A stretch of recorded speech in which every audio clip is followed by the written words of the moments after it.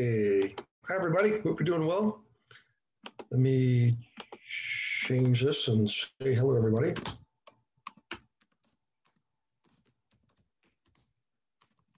Happy Monday. Okay. I'm going to go ahead and start promoting it, so hang on just 1 second. All right. Hello, Betty. Good to see you.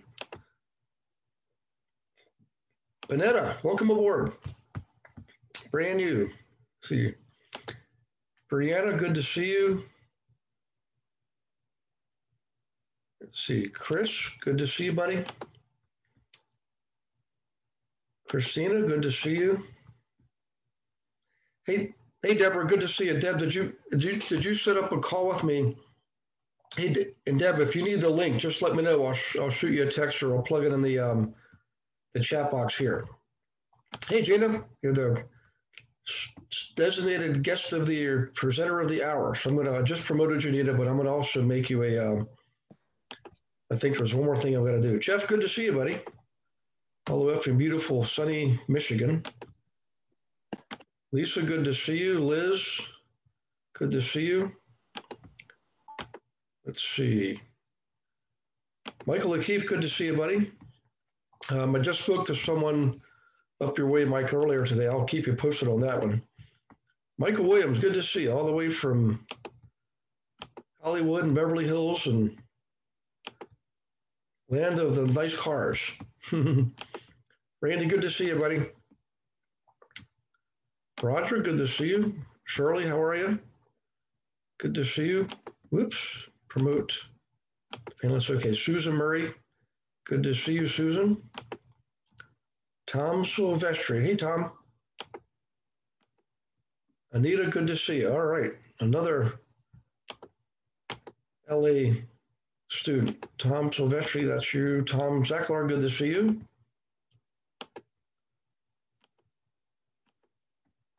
Let's see, did I miss anybody here? Tom, Roger, let's see. Randy, PF, good to see you, buddy. I think that must be it. Let me check a few more. Ursula, good to see you. And Tony Moore. Hey, Ursula, I think I saw you did set up a call. If you could let me know that, that would be great. Okay, so Gina, hang on just 1 second. Let me go to panelists. Go down to G for Gina.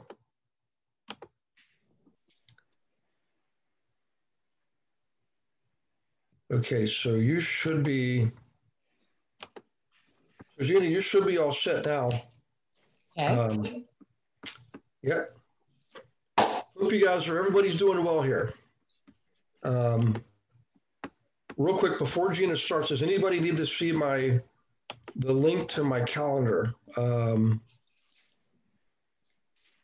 Deb, do you need the link? I'll just let me know. Let me go ahead, Gina. Let me go ahead and put my link in the chat box here real quick. Okay. Sorry about that. Let's see, strategy. Oops, it'd help if I spelled it correctly. Not tragedy, but strategy. Okay, let's see.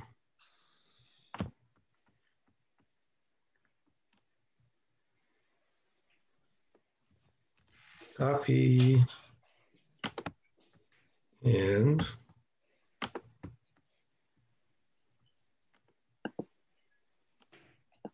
paste. Okay. Okay, G. All right, GP, thank you. You're welcome. Okay, so today we're going to talk about listing appointments and we're going to go through all that. And first off, I just want to start with a couple of questions. Out of curiosity, let me switch this over to gallery so I can see all y'all. Who here is a one-stop listing versus, who here's a two-stop listing or doesn't know what a one-stop versus a two-stop is? Let's get hands or just talk because I'm cool with interactions also. So you're a two, who else is a two? You're a two? It depends. Pardon me? I said it depends on the listing, right? If it's a $3 million house, it's a two-step. If it's a, lower end property, it's a one-step. in my book. That's how I do it. All right, we got a one-stop down there too. All right, go on. I don't know what a 1 or 2 is. Well, okay, so a one-stop, good question. A one-stop listing, and I did not used to know what this, we used to not know what this is either. A one-stop listing is I set the appointment, I show up at your property, we list the house, I walk out with paperwork. A two-step listing is I go to your house, I meet you, I view everything, I leave, I crunch all my numbers to see what I should list at, and then I come back in and we sign the paperwork at that point. So, or I send the paperwork later for you to, like, for instance, a DocuSign or something like that. That's a two-stop. So I was a two-stopper for forever. And when I wanted to really get my time back and my life back, I switched over to a one-stop. And so that's what I'm going to be teaching today is a one-stop listing appointment. So, all right. So moving from that, who knows what the biggest or the number one complaint is? Getting my notes pulled up. Who knows what the number one complaint is about listing agents? They don't listen? That's one. I love it, PF. That's awesome. And they don't read and they don't know their contracts. So anyone else got any ideas on what the number one complaint is about agents? Listing agents specifically. Trust. Trust? Yeah. Is that it or no? What's number one? It's not showing up on time. Oh my gosh, that is a biggie. There's realtor time, which is always 5 minutes to 15 minutes late. The number one complaint that people have about listing agents is this. They put a sign in my yard and I never heard from them again. And so because that's the number one complaint, I wanted to make sure that I built something in this to handle that as well. So that's built into this to handle that. Let's get some feedback first before we dive into this. What are your guys's, like, what are concerns about listing appointments, or what are your thoughts around listing appointments, or what would you like to maybe see if we can get addressed or helped with? Like, what would help you all if we're going to do a whole class on listing appointments?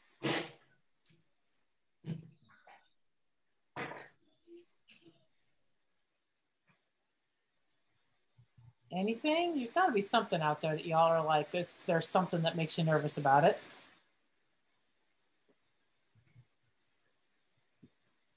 Man, crickets. All right, I'm diving in. Oh, hang on, let me check my chat box. Discussing commission, beautiful. Pricing, CMAs, all right, they're coming in. Having the best presentation, perfect. All right, let's go through and address that. We'll definitely talk about CMAs, and we'll definitely talk about discussing commission, pricing, etc., and then presentation. And as we're going through this, if you guys have questions or whatever, just like raise your hand, yell at me, put something in the chat box. I'll try and stay on top of that one as well, so that we can go through and make sure you get all your questions answered.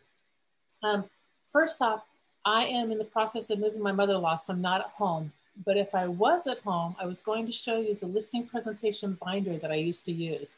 So it was a 3-ring binder. It had every single piece of paper in it that I could ever use. It was like this thick.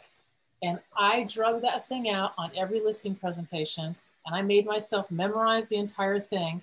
And you could see people's eyes when I would go on a listing presentation and I would slap that down. You could see their eyes just go like this. And I occasionally would have someone ask me, are you going to go through that whole thing? And I would start to joke and go, well, yeah.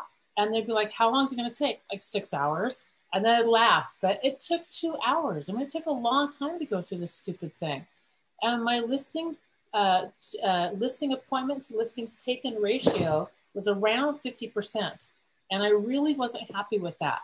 So I wanted to pump it up a bit. And when I heard about this listing presentation, I shifted everything. And my list price or list appointments to listings taken ratio went all the way up to 85%. And it was 85% because on occasion, either I showed up there and there was nobody there, so I got a no-show, or I had my appointment was rescheduled, or I did not want to take it, although that was not very often. If I couldn't get them priced right, then I would not take it. But pretty much if I got the listing appointment, I walked in and I took your listing. And this is how I did it. So my list presentation became a yellow legal pad of paper. And that's pretty much it. So here's exactly the process and what I did. So when I set up my listing, appointments, I only would do listing appointments on Fridays. So I didn't go any other day to go list your house. I had a standing 9, 12, 3, and 6 p.m. And those were my appointments. So, and I usually had 4 appointments booked every single Friday. I found when I shifted my week over like that I could better control my time. And I also, does anyone here have that thing that if someone calls you for a listing appointment, you're like, drop everything and run over there? Like, any hands on that one at all? Mm-hmm. But yeah, it's a sense of, there's underneath it, there's a sense of lack.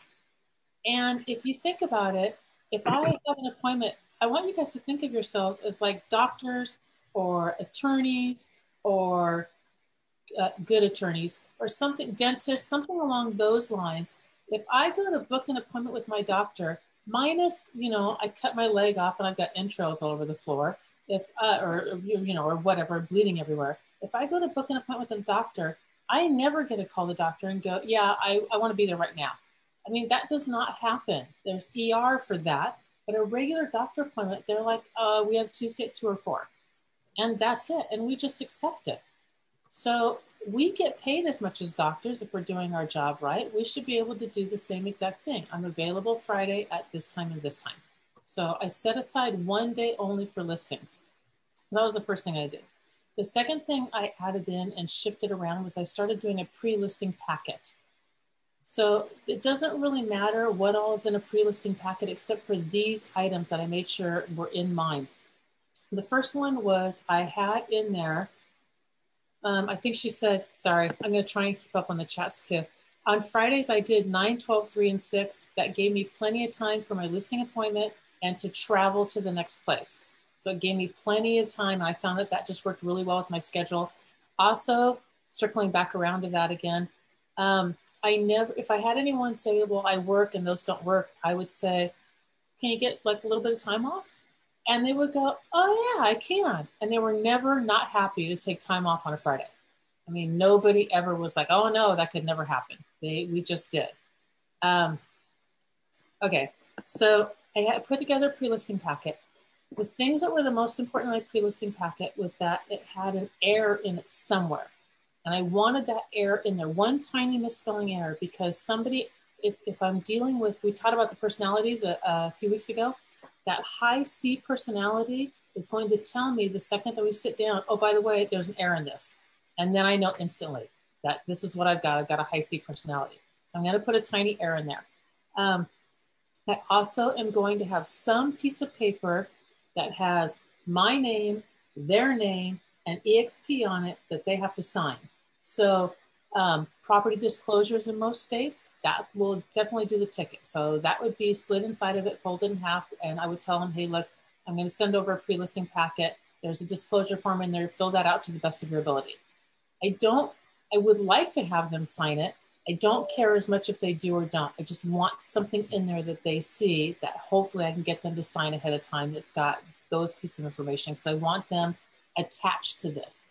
I then asked them to make a copy of the key. And then inside, so I had these packets already built, and then I would just do a little yellow sticky that said something like, looking forward to seeing you Friday at 3. And that was in there. So that's all, they were already pre-built. All I had to do was do my stickies and then slap my sticky in there and send those off. So those, I wanted enough time for those to get off. If there wasn't enough time, then I would do a runner and have a runner run it. But I always, that's another reason why I push my stuff out till Friday. Okay, so an error in it, paperwork that they have to sign, and please get a copy of the key made. So that always went out. All right, when I showed up for the listing, I always made sure that I got there 5 or 10 minutes early, but I didn't show up at the door. I just drove the neighborhood. And because I want to see, is there a dump next door to your house? Is there, what is going on in this neighborhood? Is there train tracks right behind you? Stuff that you cannot pull on the CMA. So those kinds of features. If I, between a good CMA and a quick, short little drive around your neighborhood, I have everything that I need to know to list a standard cookie cutter house. And what I mean by a cookie cutter house is not the McMansion in a sea of ranches. I mean, this neighborhood was all built around the same time. They're all around the same square footage. They all kind of line up. If I've got that type of a situation and a short drive around your house, I've got everything I need to know on where to price it and what we're doing with it. McMansions, that's a different conversation, or anomaly properties, that's a different conversation, which, you know, requires doing CMAs differently and all that kind of stuff. So we're just kind of talking cookie cutter houses today. Okay, so I showed up, drove your neighborhood, and then I made sure that when I got out of my car and I knocked on your door, it was dead on time. I mean, dead on exactly time. I had the key box in my hand, the super key box. I had my sign, my yard sign in my hand. And when I knocked on your door, I knocked on your door, I set the sign on the door. Set the sign on the porch. I put the key box on your door, and I had the bottom part of the key box where the key goes. I had that in my hand. And when I knocked on your door, I would take a step backwards, and then I would say, "Hi, my name is Gina from EXP. We had a 6 o'clock appointment," and exaggerated, look at the watch, it's 6 o'clock. And did you get a chance to get that key made? And they almost always said no. And they're a little there's a key box on their door and there's a sign in their yard. And they're always a little taken back. And it was like, it's okay, no big deal. Do you mind if I come sit my stuff down? So I'd walk in, and is it okay if I set my stuff at the kitchen table? You want to do your business at the kitchen table. That's where decisions are made in a family. It's not made at a couch or at some other room or standing around. It's made at the kitchen, not even the dining room table. I want to be at your kitchen table. And when you go to sit down at the kitchen table, don't sit at the head of the table where you've got people on either side of you. Sit on the side of the table so you've got the head and the other person. So you're talking like this, not like this, like a tennis match. Okay, so is it okay if I set my stuff down at the kitchen table? Absolutely. Do you want to look at the house first? Actually, I'd rather not. Is it okay if I just ask you a few questions first? I mean, I don't know if you like me, and frankly, I don't know if I like you, and if I can just ask you a few questions, then is that okay? And they're gonna say yes. And then I'm gonna say, oh, can I get a glass of water?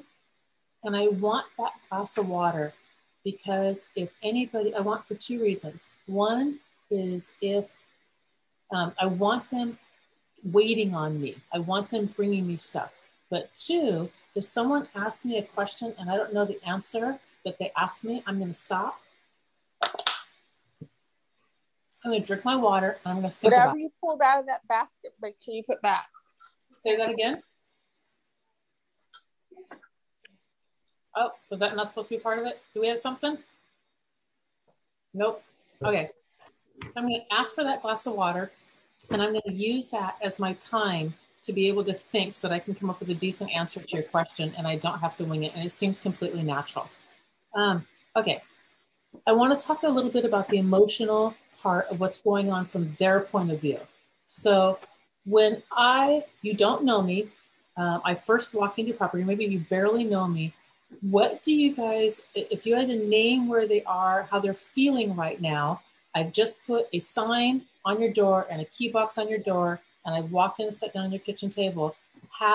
Someone shout out to me kind of what you think their emotions are, where they are emotional, how they're feeling. Oh boy, this is real now. Yep. Yep, defensive, excellent. That came up in the chat box. Yep. Defensive, nervous. Don't you think putting the key box on the doors pushing it? No, but do I think it's ballsy? Yes. Yes, I do. I absolutely do. So yes, presumptive, Brianna, yeah, exactly. That's how they're feeling, okay? I have to get them calmed down. So when people are talking back and forth, and one person's doing a lot of talking, like I'm doing right now, which I don't like doing, and the other person is more listening, who do you think feels the calmest and the most like love and like the conversation's going great? The speaker or the quiet one? Speaker. The speaker. The speaker feels like this. You guys are right. This is so interesting. When there's a two-way conversation, I've gone to parties where I just ask the question and someone would talk for half an hour and they all walk away and they're like, oh my God, she's the most amazing person ever. Like she knows everything. I don't know anything. I haven't said anything. You did all the talking, but you feel the love. So what I need to do is I need to get you calmed down on this emotional journey, because listing your property is an emotional journey. So I'm going to sit down and we're going to sit at the table. And the first thing I'm going to do is I'm going to put a business card. I'm going to get my water, and then I'm going to put a business card in front of both of you. And then I'm going to pull out my yellow legal pad of paper and my pen. And then I'm going to go, oh, hang on a second, wait.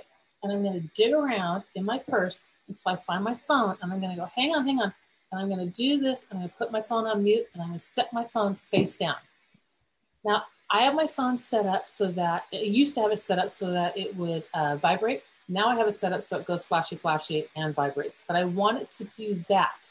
That's all I want it to do. I don't want it to ring. Totally cool if people call me. They like that, actually. I'm just going to reach over and silence my phone every single time. So hang on. Have had several agents with icon status. Let's say they, okay, so here's in the comments. Have had several agents with icon status say they go to a listing point with the assumption that they 100% have the listing put in the key box on. It's definitely an action to this. Yep, I'm definitely going to put that key box on. Okay, so I'm gonna let my phone go flashy. I'm going to turn it off every single time. What I want here is I want twofold. The first thing is I want them to turn their phone off. I want them to realize that I'm here in front of you and I want your undivided attention. The second one, I'll go circle back around with at the end, and I'll show you what the other purpose is of turning that phone off. Okay, next comment. If someone did this to me, I would not hire them. You're right, I get it. I really do. The thing that, who said that, by the way? Lisa, where are you, Lisa? Let me see you. Hang on, where are you? I'm right here. I know. If someone put a key box on my door and did all that, there's not a chance. I kind of go by the go-giver, and I don't play the Grant Cardone hard sell or this or that or whatever. If somebody put a key box on my door and if they bring a sign, that's one thing. But you did that, you would have fired yourself from the minute you walked up on the doorstep. I love that. What personality type are you, out of curiosity, out of the disc? Do you know? D. High D. Yeah. Yep. We're 1% of the personality in the entire world. Yep. 67% are S. If I put a key box on your door, you'll sign with me. Oh gosh, I can't even imagine that. I would cringe at doing it. I hear you. I really do. When I love that you said that, by the way. The first time I had someone go through my my flyer and tell me to take the price off my flyer, I said, you're out of your ever mind. If I walk up and I see a flyer and there's no price on it, I am never buying your house. And they literally were like, are you a high D? Uh-huh. Yeah, you're a high D. I want to see a price, and here's another thing I want to see. I want to see the dimensions of the master bedroom, which I know we're not supposed to call a master anymore, and we can't put that in anymore. But if I'm looking for myself, the first thing I need to know is my bedroom furniture is going to fit, and I don't want to go look at about a bunch of houses to try to figure that out. Give me the dimensions. Yep, you're a high D. That's the same way I operate, but we're this much of the world. Yep, thank you for that, though. I super appreciate it. Okay, so I'm going to give both of you my cards. I'm going to turn my phone off, and then I'm going to, with my yellow legal pad of paper and pen, I'm going to say, all right, so out of curiosity, what freaks you out about this whole situation? And then I'm just going to stop, and I'm going to be looking at you, and I'm going to pick up my pen like I'm going to ready to write down, and I'm going to wait too long, just like a beat or maybe too long. And then I'm going to look up, and I'm going to go, well, there must be something. I mean, there must be something that makes you nervous about this. And then usually somebody will say something, and I write it down. And then again, I wait a little bit too long, and maybe hang on, I don't know how to mute other people. So I'll wait a little bit too long, and then I'll look up again, and I'll be like, is there just one thing? And because if there is, it's going to be really easy. And then one partner, one of the two people will usually start pouring out everything that makes them nervous. I don't know how are we going to find another house? What if we don't find another house? What do I do with all my jewelry, guns, name it, who cares, whatever. What about this? What about this? What about this? I don't know what your commission is. What about the pricing? I need to, whatever it is, let them just pour it out. And I just write it all down. That's all I do. And as I'm doing that, they're calming down more and more and more because they're the ones that are speaking. So I'm just writing it all down and I just let it go. And I keep on writing. And then I'll wait again, when you can tell that it's sort of hit a natural close, I'll wait again, a pause too long or a beat too long. And then I'll go, okay, is this everything? Is this everything? And I'm nodding my head, yes. Is this everything? And I'll usually get a yes. And I'm like, okay. And I will literally take my pad of paper and pen and just shove it aside and go, all right. And then I just answer their questions. So if they talk about commission, we talk about commission.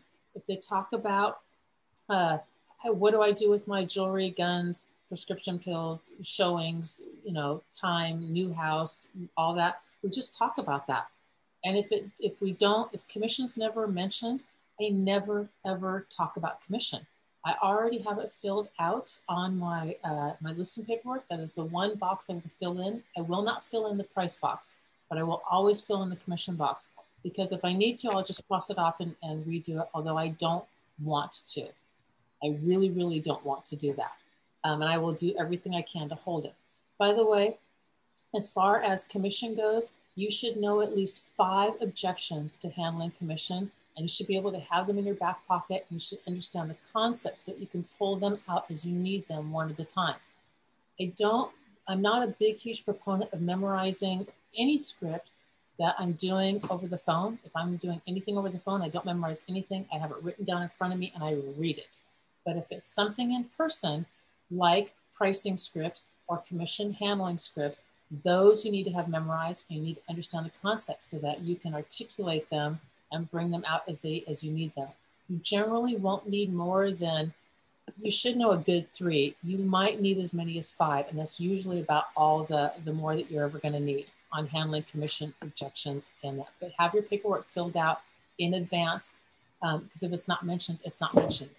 Oh, and by the way, when I listed at 6, but I did 3.5 my side and 2.5 at the other side. A big part of that was I did a lot of short sales, and the bank used to come after us for our commission. So I would tell people if the buyer's agent ever found out about it, and occasionally they did, and they said something. I'm like, if the bank comes after us, I take the hit, you don't. Or because of the cost of listing the properties, photography, drone photography, etc. That's why I do that. So that's what I did on mine. It's just me personally. You guys can do whatever you guys want to do. But that's on mine. Okay. So emotional journey. How do you guys feel that they are now when all I've done is just talk to them about what's most important to them? So where are they emotionally now? They were nervous. Now where are they? Calm.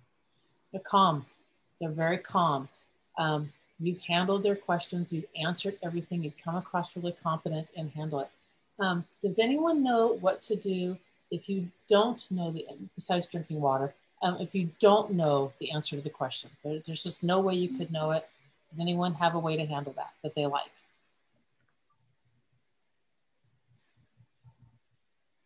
All right, so here's what I do. I'll get back to you. Perfect, that's it exactly. It's completely fine to say, I don't know the answer, or I don't say it that way. That's a really good question. Let me get back to you on that one. And then you've got something to call them back on. I learned this trick. I used to work for the county, and they did a whole, because we were government employees, they had to come in and teach us about customer service, because God knows there wasn't any of it going on. But they came in and they taught us this. They said, if I walk into a McDonald's and I order a Big Mac, which I would not do, but if I walked into McDonald's and I ordered a Big Mac and they give me a Big Mac and I give them my, whatever a Big Mac costs, let's say $3, and I give them my $3, do I feel like they've done any extraordinary customer service? I gave them $3, they gave me a Big Mac. I don't. No. I don't feel anything, okay? If I order a Big Mac and I give them my $3 and they give me a cheeseburger, how do I feel? Cheeseburger cheated. I'm pissed, right? If I go in and I order a Big Mac and they give me a cheeseburger, and then I go back and tell them, look, you gave me a cheeseburger, not a Big Mac. And they go, I am so sorry. Sit down. I'm going to bring you your Big Mac. It's totally cool. And they keep the cheeseburger and they bring me a Big Mac and a chocolate shake. I'm really, really sorry. Here's a chocolate shake. Now, how do I feel? I feel like, exactly, number one, I feel completely loved, okay? I won't and can't feel that unless there's something that I don't know or there's a mistake made. So whenever someone has a question that I don't know, that's actually a massive opportunity for me to shine, because a lot of people either will say, I don't know, or they'll say, I'll get back to you. But if you guys are out there dealing with customer service, how many times does somebody say, I'll get back to you, and then it's crickets, you never hear anything? Yep. That's normal. The bar is super, super, super low. So all it is that's a really good question. Let me get back to you on that one. So, all right, so I've got them completely calmed down now. Now I need to, so part one of the listing appointment is just to bond with the human being. That's it. I just want to bond with you. I want to bond with you, and I want you really, really calm. Part two is I'm going to now segue into the CMA. I've got them all calm. They were stressed. Now I've got them calm. And now I'm going to say, after we've answered all their questions, I'm going to segue in. Do you guys want to know kind of what's going on in your neighborhood? And that's my segue into CMA. And so I'm going to go into my CMA. My CMA, I don't call it a CMA. I call it a property positioning report. And I tell them that. And, so if anyone's, when I'm talking and I'm lead generating, they're like, can you just send me a CMA? No, I can't. I don't do CMAs. And I let that sit there for a minute. And then I go, what I do is a property positioning report. It's a bunch of numbers. And I can't just send you a bunch of numbers. I can go over it with you the first time. And once I go over it with you, I can send you numbers from that point forward, because you'll know how to read it and what I'm talking about. So a property positioning report is this. I'm going to pull your standard CMA. Here's everything that's sold, plus or minus 200 square feet, bedroom, bathroom, whatever, all that. That's standard CMA. I am then going to, look at everything pending, because that will tell me what's trending. I'm also going to contact the agents of what's pending, because usually, because the price isn't there yet. And so I'm going to ask them, even if it's not, you're not supposed to do it in that area because you weren't supposed to do it in Washington State, I still call and ask, because a lot of times they'll tell me anyway. So I'm looking at days on market and price, and the difference between my sold to what is pending, because pending is right now today what's going on. And I'm looking for the trend. Is it going up or down on either one of those? And then the third thing I'm looking at is active. And the reason why I'm looking at active is because that's my property positioning part. So I will look at how many actives there currently are. The market right now is so hot that this one doesn't apply as much, but as it softens and weakens, this one's really going to apply. The next thing I'm going to do is I'm going to look at how many units sell in that neighborhood or school or whatever boundaries I put around that CMA. How many units sell per month over time? And so I'm going to draw down. I'm going to literally go January, February, March, April, 5, 4, 3, 4, 4, 5, 5, 6, 5, 4, 3. And that will give me the average of how many units sell per month. I'm looking at actives because if an average of 5 houses sell in that neighborhood per month and there's currently 7 listed and your house, Mr. Seller, is going to be number 8, that means I have to have you priced in the bottom 5 in order to sell this month. So that's why this is not as important in a super hot market, but as the market softens, this is a really good one to pull out. So if I don't price you in the bottom 5, the only thing you've done is help your neighbor sell. So I'm going to look at that, and that's a property positioning report. So it's a little bit more data than in a standard CMA. So is any questions on property positioning and when to pull out the CMA and going over that? No, but it's good. Thank you. Okay. So that's the second part, is going through the CMA. Now, I'm a one-stop listing person because when I run my CMA, what I often found was that you'll see a range of, there's a low end, a medium end, and a high end, or at least a lower end and a higher end, or you see your price points kind of naturally break down. When I walk into your house, I look at your living room. If your living room looks average, I'm going to list you at the medium price. If your living room looks phenomenal, I'm going to go at the high price. If your living room is sketchy, I'm afraid to actually go into your bedrooms, because I think that you can pretty much judge a house by how they're keeping their living room. So the second I walk in, I already know where I'm listing your house, low, medium, or high. So that's where I narrow down that last step without looking at the rest of the property at all.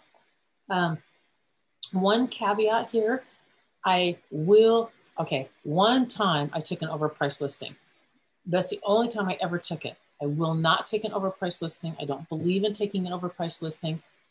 That being said, there are times when you have the anomaly house, when you crunch your numbers a bunch of ways and you're kind of just throwing a dart and you're hoping you hit it and you hope that the market will adjust for you, meaning that if you're a shade low, the offers will come in a little higher with multiples. If you're too high, I'm going to adjust my price within 2 weeks and get it back down to where it should be. But if it's a cookie cutter house, I'm not going to take an overpriced listing. The one time I did, I sat down with the seller. It was on a very, very busy road. And we were very blunt about it is not going to sell for this price. And he said, I don't care anyway. If it doesn't sell, then I'm going to just rent it out to my brother. He's going to be here in, I don't know, 2 months or something like that. And I said, I'm not doing any marketing. I'm going to put a sign in your yard and that's it. That's all I'm going to do because I will pick up buyers all day long. I want you to know and understand that that's what we're going to do. And he's like, absolutely, that's what we're going to do. If I can get my price, great. If I can't, I can't. It didn't sell. I picked up a slew of buyers off of it. So if I am going to take an overpriced listing, I'm very, very upfront about why I'm not going to do it. It's not going to work. And if you insist and it's mutual and you understand I'm not going to put any money into it other than my sign in your yard, I'm okay with that. I will take it in that instance, but that's the only way I'm going to take it. Okay, so that's how I feel on overpriced listings. I'm not one to take a listing and then start knocking down the price every 2 weeks. I'd rather not have to do that. I'd rather just list it right out of the gate at the right price. Okay. So that's it on pricing. My last thing on pricing, I'm going to list, for the most part, I'm going to list on what I call bracket pricing. Do you guys know what bracket pricing is or have you run across that concept? I got Tom nodding yes on bracket pricing. Okay, so here's what bracket pricing is. My seller wants to list at pick a number, 285. Seller wants to list at 285. And I'm going to talk my seller into, depending upon what I think on the comps and what it can handle, either 275 or 300. And I'm going to list on a bracket. And I'm going to tell my seller this. I'm going to say, look, I recommend that we price at 275, Mr. Seller, and here's why. You're probably online doing this right now. You're probably doing, I need you to think like a buyer. You're probably online right now and you're probably looking and you've got like 3 to 3 1/4, 3 1/4, 350, 350, 400, whatever that bracket is. And you're looking at picture price, picture price, picture price, picture price. And you're literally going through and you're going, nope, nope, nope, maybe, yes. I have to keep you in that yes pile because that's our first showing. So I want to list you right dead on the bracket because I want to be able to pick up people that are looking at the 250 to 275 and the 275 to 300 people. And if I have you at 285, I'm only picking up people in that one bracket, and I want to pick up both sides of that bracket. And I'm nodding my head yes, and they get it. So I usually can get them to where I want to get them with that. The other thing with that, especially with the anomaly house where you're throwing the dart, is if you're priced wrong, let's say you're priced at 285 and Mr. Seller only wants to reduce to 280, it doesn't do anything. It's nothing because there's no new eyes on that product. The only way to get new eyes on it is to bring it down another bracket. So in that case, 275, or if I'm dead at 275, I've got to bring it down to 250. I cannot do 260 and try it. It's not, there's no new eyes on this. The other caveat to this, and I learned this when I was out in the Bay Area, working in the Bay Area, when you have very high prices or a very high price in an area that the median, let's say, is 300 in this area, and then this house is going to go for, I don't know, 600, let's say.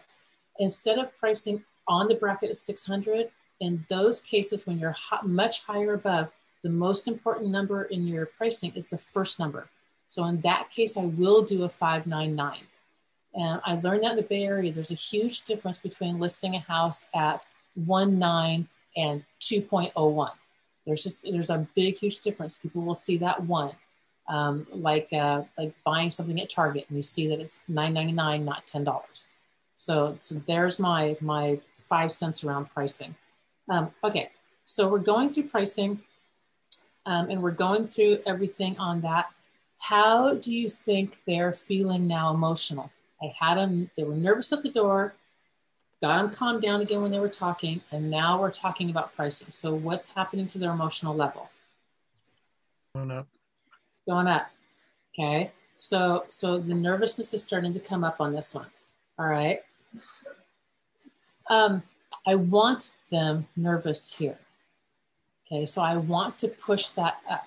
So when the market really sucked, I would actually do as part of my pricing, I would show them, here's all the things that are active, and here's CDO, and here's the days on market, and here's all that's sold in the last month. And I would show them that because I want them really, really nervous here.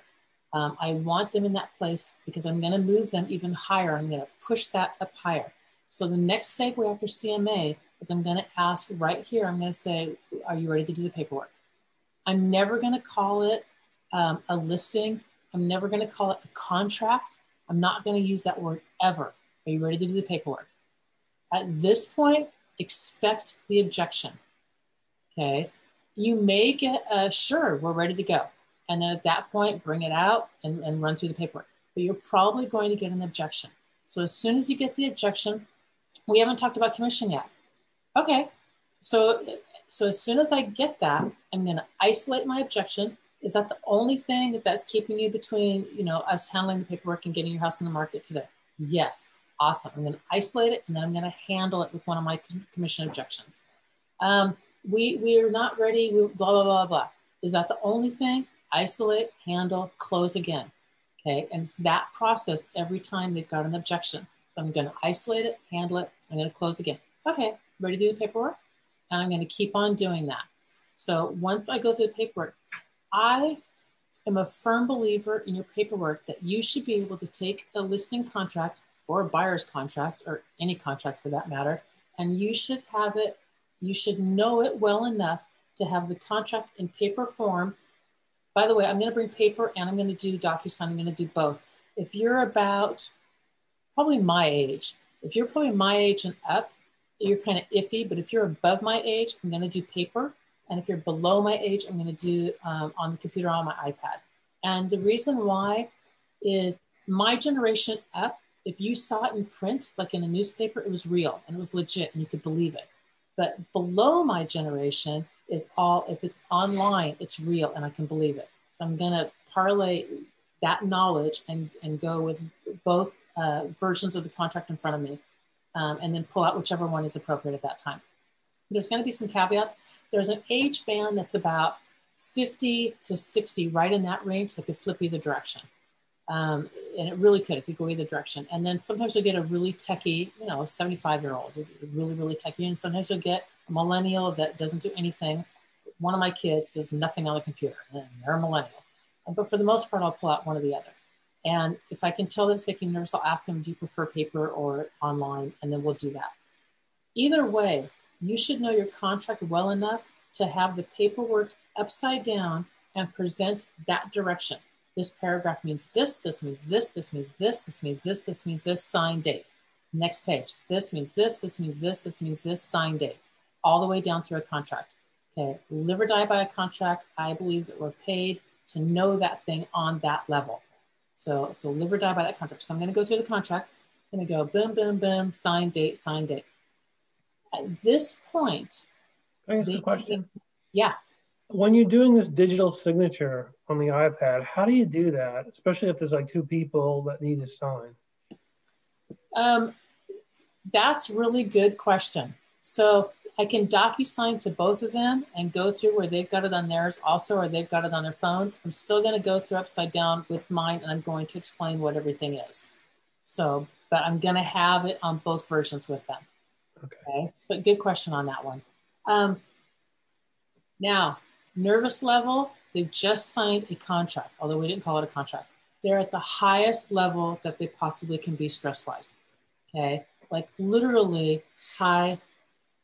Lead disclosure first. So Christina, good question again. I'm going to do whatever the state law, like in Washington State, I have to do agency disclosure first, and then I have to do lead disclosure. I'm going to go in the order that the state law makes me go in, period. So whatever order the state law says on contracts, that's what I'm going to do. Okay. All right. So they're the highest level of stressed out, freaked out that possibly can be. You cannot leave people like this, ever leave people like this. So the next thing I do is I physically shove everything out of the way. And I'm like, now that that's done, all right, So the next thing I'm going to do is I want you future thinking. So that's part 4. Got the contract signed. I want you future thinking. Okay, now that that's done, when you guys move, where are you going? And I'm going to bring up a lot of excitement, and I'm going to have a lot of energy in my voice. And oh my gosh, we're going to go to Arizona and blah, blah, blah, whatever, blah, blah, blah. Oh, that sounds fabulous. And I'm going to keep them in that future thinking place. Now that I've got them future thinking and really, really happy, I'm going to set expectations. Okay, so my expectations are this. Look, all right, every single Monday, you are going to hear from me. I'm going to let you know what's going on with the property. I'm going to do it on Mondays because we've had all the traffic in over the weekends. I'm going to contact all the agents. I'm going to get all the feedback and see kind of what's going on with the property. And then I'm always going to call you and let you know what's going on. So they will always they'll get actually a few things from me. They're going to get a report from me on Monday. It's automatically generated, but it looks like it's from me. And so there's one touch. And the second thing is they're going to get a phone call. On occasion, if I'm really, really busy and swamped, because when I set this process up, I had 85 listings. So it was, it's a lot of phone calls. So I will use slide dial. So is everyone here familiar with slide dial? Nope. Does anyone want to know what slide dial is? Sure. All right, slide dial. All right, slide dial is your new best friend. So Google slide dial. SLY, and then the word dial, slide dial. So it's a phone number that you punch in that phone number first on your phone, and then you listen to a stupid ad, I don't know, 10 seconds, 30 seconds, whatever it is. And then it says, are you ready to place your phone call? When you put in that cell phone number, it only works for cell phones. It will bypass ringing the phone and go straight into the voicemail. So if you've ever missed a phone call where you're like, I never heard it ring, that's what slide dial does. So they have no clue on the other side, but you can get your message. So if you've got really chatty Cathy and you need to just get the information out so you can still do your touch, but move on to the next one, slide dial is your new friend. So I'm going to always call you on Monday. I may slide dial you, but you're always going to hear from me every single Monday because I never, ever want that to be said. She put a sign on my yard and I never heard from her again.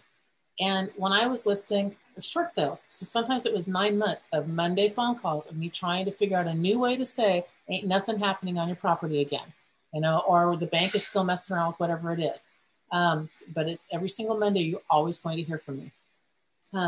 So then I'm going to tell people, I'm going to say, look, you can call me anytime during the week. You're always going to hear from me on Mondays, but you can call me anytime during the week. Saturdays, I do appointments only. And Sundays, I usually take the day off. I spend one day with my husband. If there's an emergency, call 911. And then they kind of laugh. I'm like, and then call. Okay. So I set that up right out of the gate. So if there's an emergency, call 911 and then call me.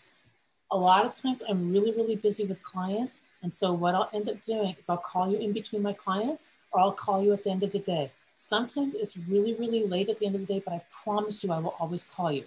Now, here's the deal.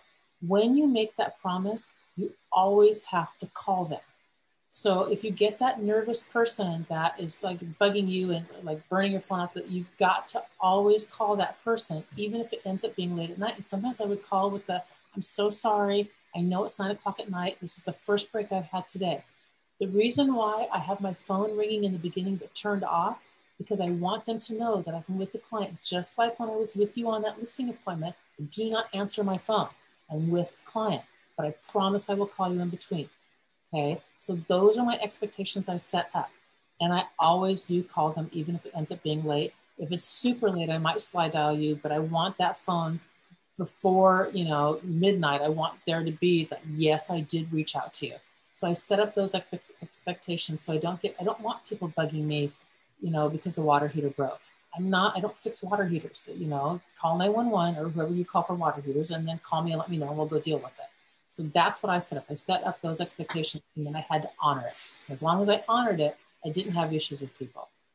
Okay, so the last step, so I've taken them on an emotional journey, nervous, calmed down as they are talking, back nervous again as we talk CMA, more nervous for contract, calm down again for future thinking, set my expectations when they're very calm and very happy. And the last thing I'm always going to leave on a listing appointment is next steps. Okay, so the next steps are the photographer is going to be contacting you by Tuesday, and they're going to be out here like Wednesday, Tuesday, maybe Wednesday, and then we're going to go live on Thursday. And then, we're going to do this and we're going to do that. But the very next thing is the photographer is going to be calling you next to get that appointment set up. Okay. Awesome. If you need anything, you let me know. I'm so happy to be working with you. And I'm going to leave them with that because emotional journey wise, I've got you calm and happy and future thinking. And now I just made you competent because you know exactly what's going to happen next. And you will always know this is my next step. Your next step is I need you to contact your HOAs. I need you to get whatever it is. Whatever their next step is, leave them with their next steps. Awesome. If you need anything, give me a call. Okay. That is a ton of information. That is a listing appointment. That is super. Any questions or anything anything that we didn't cover or anything? Go back through chats. Let's see. What's your time frame on this from beginning to end usually? So in the beginning, good question, Liz. In the beginning, when I first started doing it with the big, huge book and all of that, it was 2 hours and it was painful for me. And at the end of the day, it was just like, ugh.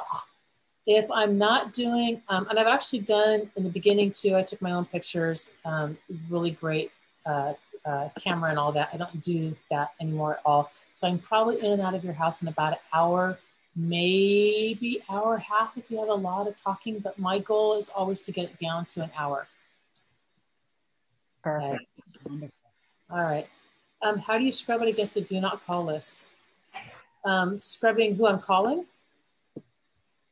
against the do not call. So from what I understand, the guy who does our phone number scrubs against the do not call list. Also for do not call, here's the main things about do not call. The first, and there's a couple people I know that are on this call that can address it more than I also, but the main things are this. I don't use a triple dialer anymore, which is what I used to use, because that's one of the things that they pop onto is a triple dialer. The second thing they're going after is the lag time, because a triple dialer will hang up on call number 2. When you're on call number 1, it will hang up on call number 2, and it will call number 2 back. But there's a lag time between that call ringing and it coming through to you. And if that lag time is too long, they'll pop you on that all day long. So that's the second thing they'll pop you on. The third thing they'll pop you on is if they say do not call and you call back again and you don't have your own personal do not call list. So the do not call rules say that there's a national registry and there's your personal registry. So whenever I get someone who says, don't call, I hate your guts, or worse, whatever it is that they say, I immediately in my database, I change them to a trash lead. And so if the FCC ever came after me and said, where's your do not call list? Here's all my trash people. Here's my entire do not call list. And then I make sure that I never, ever call that person again. They don't come after you as much as if it's like one instance, that's not who they're looking for. They're looking for the big companies that continue to go after it again, keep on using triple dialing, those kinds of things. Hey, Targan, and Gina actually mentioned the guy that we like to use, Ansak Khalil, that David Evers found. He's on the GIA workplace page. You can find that post with his link. Most the providers, the reputable providers, will always do that. They advertise that. So always make sure you check it out. You ask them to use scrub against and do not call us before you ever pay anybody to do your skip tracing. But honestly, guys, if you want to do a show of hands or a hand raise, most everybody is focused on the team that's used ANSAC, who's using, has had great results. I know Brianna Latham, you've used them, and a number of us have used them. And so far, he's fast, he's affordable, and haven't heard a single complaint, Love it. Thanks, GP. Colin just said, do you use a pre-listing questionnaire? Yes, I did. So good question. On my pre-listing questionnaire, I actually had two. I had one for buyer calls and one for my listings. It was on a clipboard. I had them pre-printed off. I designed it in such a way that I could literally circle the answers. So when I asked how many bedrooms, I had, 1, 2, 3, 4, 5, and I could circle what it is, same with bathrooms, etc. On that listing, pre-listing questionnaire that I asked people, so as soon as they agreed, yes, I do, yes, you can come over to our house, Friday at 3. I said, awesome. Well, I've got you on the line. Is it okay if I ask you a few questions? Tax records are wrong all the time. And then I'm going to go right through. I'm going to ask, so who are all the owners? What is the square footage, bedrooms, bathrooms? How long have you owned the home?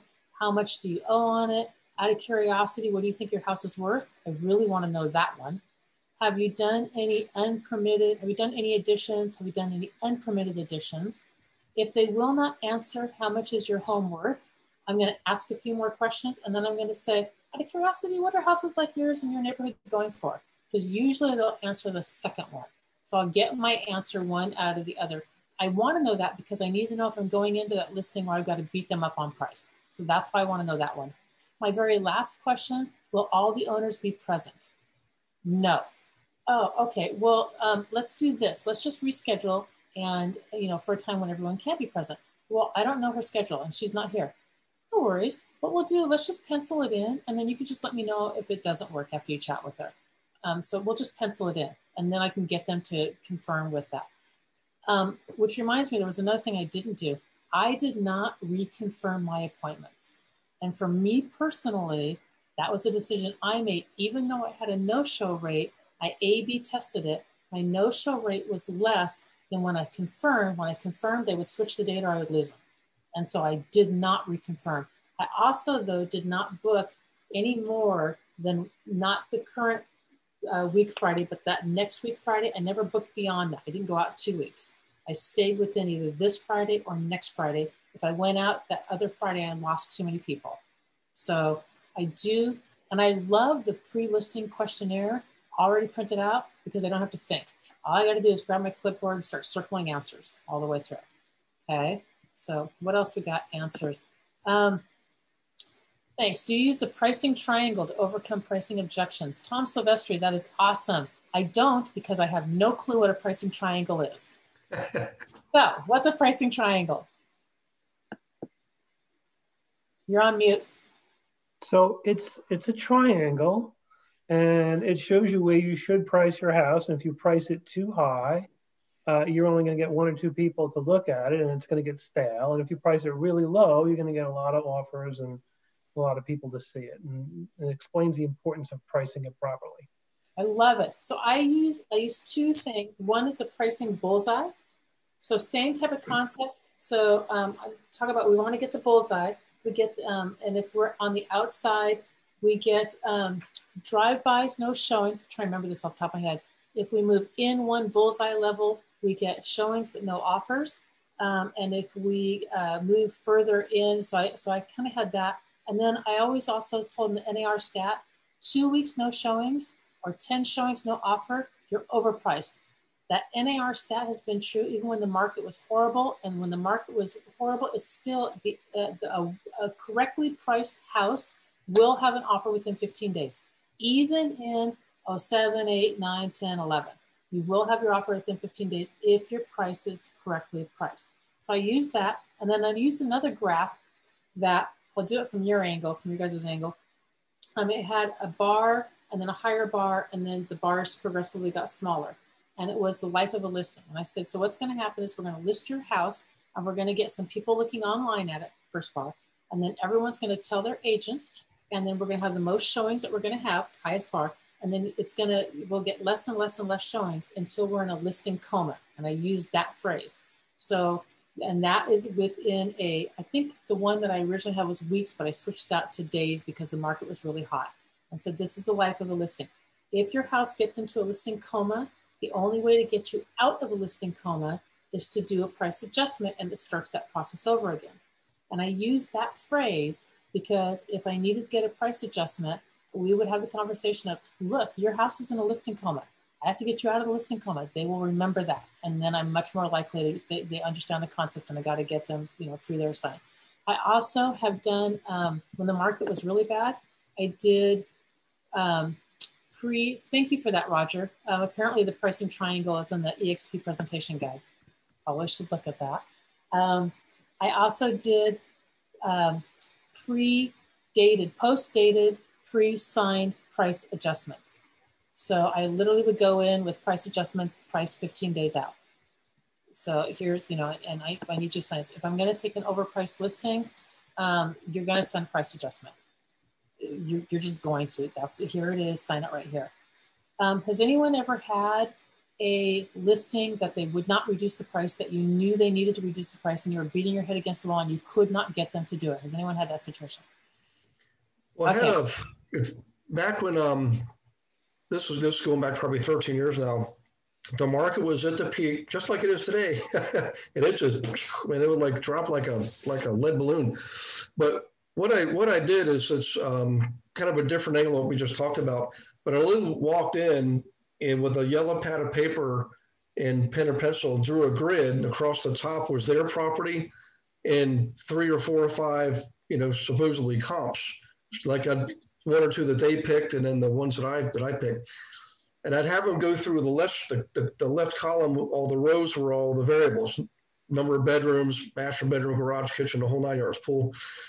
And I'd have them go through and select the ones like say this is the closest match. This was a 5 spot on. This one's least like it. It's a 1. Like the number, like 3-car garage, and everything else was a 2-car garage, that kind of thing. And have them go through, and at the end, I'd say, well, which one then in your estimation is most like your house? And they would pick the correct one. And I'd say, well, let's look at that price, and then what they wanted, of course, was $100,000 more. And I'd say, well, do you really think that other people out there in the world are going to not be as smart as you are and be going through the same exact math that we just went through? Because that's exactly what they're going to do with their agents. And if you don't price it right in your own work, you just showed it to me. That's what people are going to pay. Yeah. Wasn't always a win, but it definitely won a lot of times, and it got me closer where I knew I needed to be. I love that. We did something really similar to that. I had the pictures of the lowest price, the medium price, and the highest, and I would just lay out the pictures in a line. Here's the low price pictures, all the pictures. I printed all of them. Here's the low, here's the medium, here's the high. And when I laid them all out, I said, which house is yours? And they will always go to the house that is theirs. They will go, we know the difference between granite and Formica counters. I mean, and they do too, right? So they will get that one. And I'm like, yep, this one's priced at $292. And so I did that one also. The other thing I did is I had them do the checking off and everything. I had them fill everything in. Love it. Yeah, because then they're self-discovering what it is. I had a guy one time, and I could not get him to reduce the price. We needed to do it. Adjust, by the way, is the price. He would not do it no matter what, and I was tired of dealing with this guy, and he would like puff out his chest, and I'm just like, oh my gosh. So I was done, and I pulled this trick out. If you do this trick, you have to be willing to walk away from the listing. Like, you have to be like, I'm done. Like, he won't move, he won't budge, it is not going to sell, I'm done. So I showed up on a Friday afternoon at, I don't know, 3 o'clock, 4 o'clock, whatever time it was, but Friday afternoon. And I had the price adjustment already filled out with the price I wanted on it. And I had a cancellation, a listing cancellation form. I had both. So I went over there, slapped down the price adjustment. I said, we have to be here. This bottom line, we have to be here. And I'm not signing that. And I was like, I thought you might feel that way. So here's a cancellation. I'm going to give you a day to think about it. I'm going to give you the weekend to think about it. You let me know by Monday. And I walked out. And I got my phone call Saturday morning. We will adjust the price of our house. I got that price adjustment back, and it sold that weekend. So, but the deal is, I was totally willing to walk. I was like, if he signed it, I don't care. It's not going to sell, and you are a pain in my rear. So that's a last ditch effort if I cannot get you to reduce any other way. I did that one also. I had one time, when this happened actually several times, but they would say, well, I like everything you do, but so-and-so said they would do it for some ridiculous, 1% or 2% or something. And at first I didn't know what to say. So I was like, well, okay, I'm just going to give the cheap guy, right? Then I realized, wait a second, I'm going to play that card and say, you know what?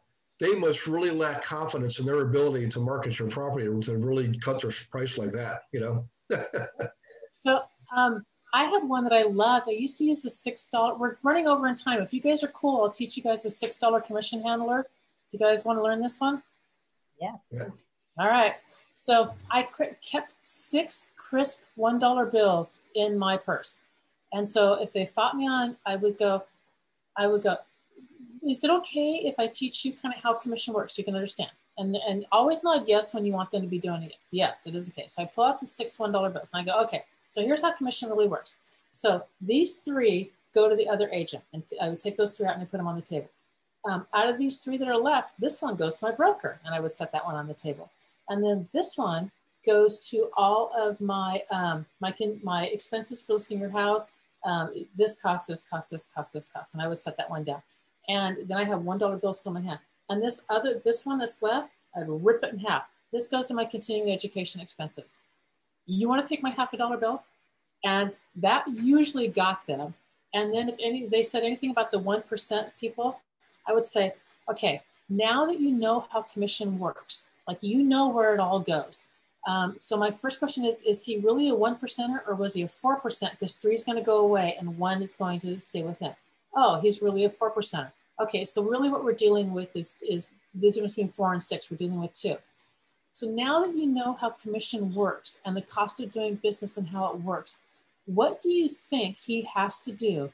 I'm not saying he does this. I'm just saying, what do you think he probably has to do in order to make sure that he can stay in business tomorrow and the next day? Because we already know he can't stay in business with only 1%. And so you kind of work them through to where they understand, oh, he needs to do both sides of the transaction, because then he can stay in business, because he can't stay in business on only 1%. It's not economically feasible to do that. Okay, so now that again, I'm not saying he's doing that. I'm just saying, what's the likelihood that he needs to do both sides of that transaction? It's pretty high. Okay, so knowing that, how likely are they to be showing you every single offer? And I just let it sit there. Now, I'm not going to accuse. I'm not going to name names. I'm not going to point a finger. I'm just going to ask you, how likely is that you're going to see every offer? And would you rather get another offer in, hopefully that is $20,000 more, and lose your $3,000 on commission or whatever the math actually works out to be? Or are you really, really hung up on that 1% person that you know is not going to be in business to help you tomorrow? And that's one that I used a lot. So there's my $6 one. But you should have a good 5 in your pocket to be able to handle commission objections. I love that one though. That was good. Yes. And then you got to make sure you don't spend your $6 $1 bills, because they need to stay in your purse or your wallet. Yeah. All right. All right. Anybody else have any other questions on anything? Commissions, listings, anything. That's a lot of ripped bills. I know. And the bank will take them with tape on them. They will take them. I promise you. So I also like it because it gave me, can we use Monopoly money? That's a great question. You should see people freak out when you rip a $1 bill. They're literally like, oh, because we all know it's illegal, and it is, and it's sacrilege on some level. So I like the effect, I really do, of ripping out a $1 bill. Can you repeat the portion where you're talking about the other agent? So I got the $6 broken down, but what was the? Okay, so now, Mr. Seller, now that you understand how commission actually works, and you said there was, a guy down the street would do it for 1%. My question is it 1%, or was he going to give away, 3% on the other side? So, or was he going to do the whole thing for 1%? And I'm confused. I don't understand, oh, well, he was, okay, so really it's 4%. So now instead of, because I got to get them in their head away from dealing with 1 and 6, which is 5, to 4 and 6, which is 2. Okay, so now that we know that, and now that we understand how commission works, and we know that it's not feasible to stay in business at a 1%. Like, you won't be able to be in business tomorrow because of where our commission actually goes. I'm not saying he's doing this, but how likely are you to, what is he going to have to do in order to be able to stay in business? And then I'm going to work them through till they understand that he's got to do deals on both sides. He's got to double end. Mm-hmm. And actually, I've seen different areas where agents have too high a rate. I don't have a problem with double ending if it's legal in your state. I've got no issues with that. If you can do it legal. Know this, if you're going to get sued, you're going to get sued for double ending. But if you do it right, you're safe and protected. So I have no moral issues.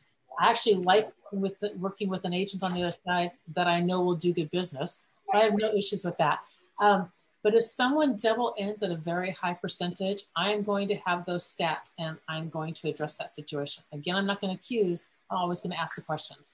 They double end a lot of business, much higher than the industry standard. They do 1%. Why do you think that is? Now that you know how commission works. Don't do that. I love it. Thanks. Got it. Yeah. Thanks so much, Targan. Can we use Monopoly money? All right. Anybody else have anything since I'm running this over and I want to be respectful of your all's times. Yep. We check the chat box one more time. I think we're good. I think we're doing pretty good. Hey guys, would you mind giving Gina a big hand? Oh, thank you. Thank you very much. Yay. Yeah. I will do anything for praise and applause. I'm just telling you. Well, Gina, I got to tell you. Oh, thanks, PF. Yeah. You have no idea how much I appreciate this, because guess what this week is? What is this week? Gig week. Every fourth month I teach. So I'm teaching tomorrow night, Wednesday night, and Thursday night. And Thursday night, as far as I know, after I teach the California groups, yeah. After that, at midnight, I teach Hawaii. Oh no! I got some Hawaiians on the team, so I don't know what I'm going to look like on Friday. Look at PF. I love it. Thank you. Oh my God! I don't know if there's enough coffee for me. I turn into a pumpkin at 10 o'clock, y'all. Like I don't know if I could be midnight teaching here. Good job. So. I'll figure it out. I mean, it's funny thing is, something about my stamina. I can drive like 15 hours, 16 hours, but my voice goes when I talk all day. I can't keep going, you know. So we'll see how. Maybe I should just go to Hawaii. Lisa, should I go to Hawaii? Hey, Gary, this is Lisa, and I just heard from Honolulu last week, and I not only am going to have my salesperson's license back, but I will have a broker's license for the state of Hawaii.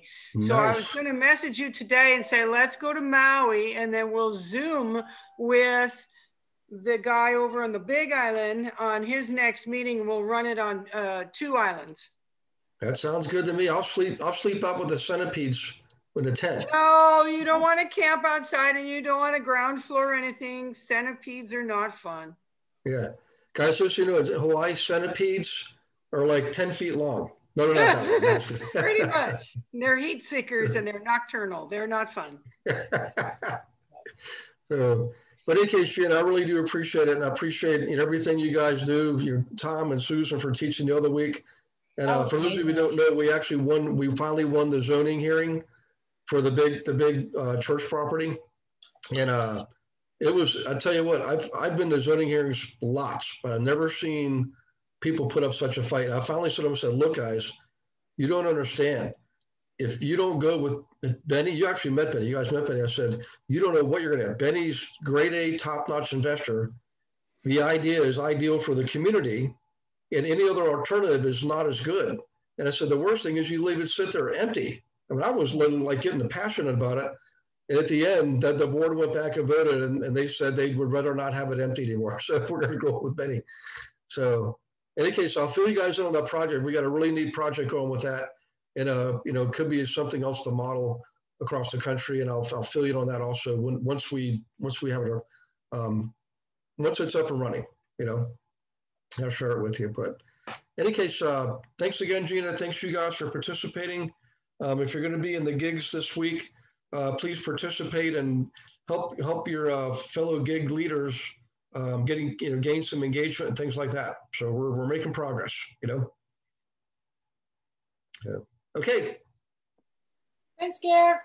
Guess it's time for ice cream. Yep. Bye, y'all. Thank you. Oh, Christina Coleman on Team Capital. We had a meeting this weekend. I'll keep you posted, but we did a beta test. We already got 3 clients in the beta test. So for those of you who don't know, we're pulling cash values from individual whole life policies into a pool of funds, and through a mortgage broker, make those funds available to our investors. So we're really bringing together the investor with the private lender, but it's not hard money. It's not bank money. So they're not traditional bank loans, but it's also not hard money. It's kind of a in-between. And I think it's going to be a very important resource for us as the economy changes. By the way, I got to ask this question. We have agents in 24 states now. In the last week, at least last week, I think half the one-on-ones have had people say, you know what, my phone has really slowed down. There's not as many incoming calls. Does anybody notice that? Incoming calls have slowed down? Yep. So, I mean, we may have a long ways to go before any real correction sets it. I don't know. I mean, in 2007, in August and September, who predicted it in August and September? Probably nobody. And it was fast. So I'm not trying to scare. The point is you're doing the right things by being prepared and building up this part of your business. Go for the listings and definitely make sure the investors are part of that, because we just had this conversation yesterday at a cookout. And the reality is it doesn't matter what the economy is doing, investors are always investing. So it's like the Boy Scouts do, be prepared, you know? So, okay, that's my preaching moment for today. Time for ice cream. You guys. Thank you. You're welcome.